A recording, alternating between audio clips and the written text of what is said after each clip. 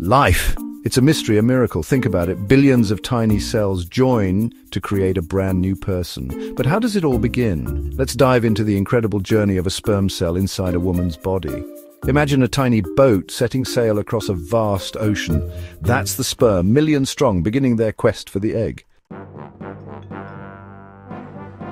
The adventure starts with intercourse, the moment sperm enter the vagina. It's a bit like being dropped into a warm, slightly acidic pool.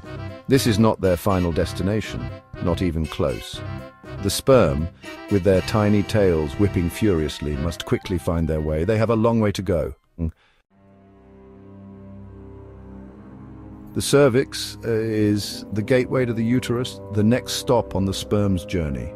It's a bit like a narrow passage with a gatekeeper. Sometimes the gatekeeper is friendly, sometimes not. This depends on the woman's cycle and the consistency of her cervical mucus. If the sperm make it through the cervix, they enter the uterus. Imagine a soft, pear-shaped chamber. The uterus is a surprisingly active place with muscular contractions that can help or hinder the sperm's progress, but the journey is far from over. The sperm are searching for something very specific, the fallopian tubes. Section 5. Up the fallopian tubes. The fallopian tubes are like narrow tunnels leading from the uterus to the ovaries. Only one tube holds the egg, so the sperm have a 50-50 chance of choosing the right path. It's a challenging climb and many sperm won't make it, but for those that do, a prize awaits. Section 6. The egg's domain, a race to the finish. Deep inside the fallopian tube, a single egg waits. It's much larger than a sperm, and it's surrounded by a protective layer. This is the final challenge.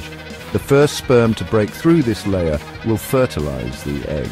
It's a race against time, and only the strongest and luckiest will succeed.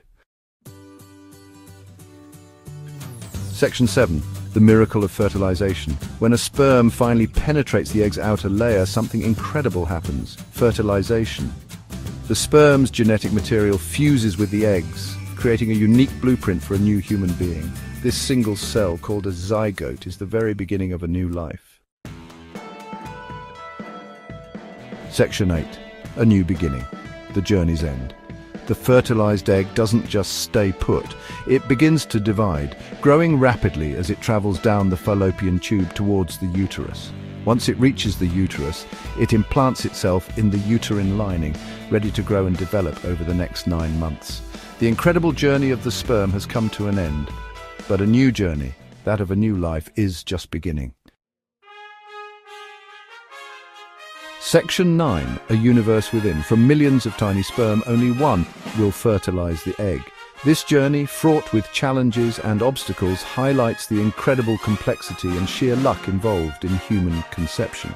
It's a reminder that each of us is the result of a miraculous journey, a tiny universe of possibility unfolding within.